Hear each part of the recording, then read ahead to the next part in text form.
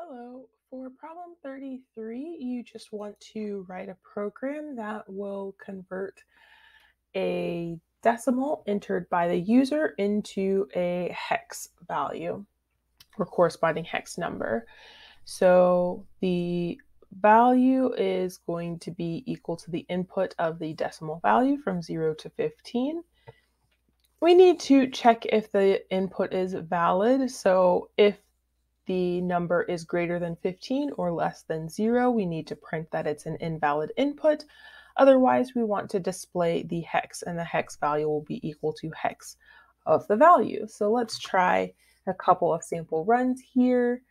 So if we enter 11, the hex value should be B, which it is.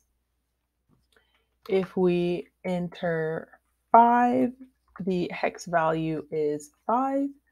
And if we were to say enter 31, the hex value is an invalid input.